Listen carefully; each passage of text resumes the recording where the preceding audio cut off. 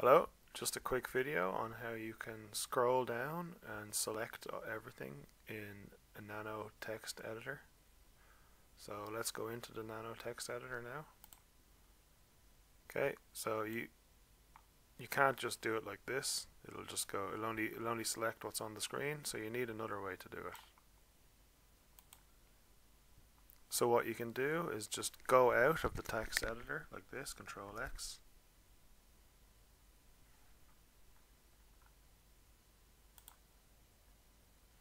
And then use this command, cat, and then the file name.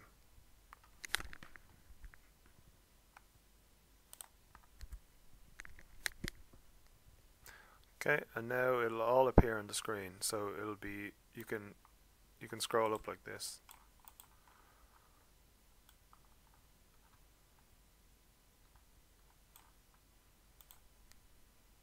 Okay, and that's how you can select everything. And then you can just copy it and paste it into whatever file you want to paste it into, like that. And that's all.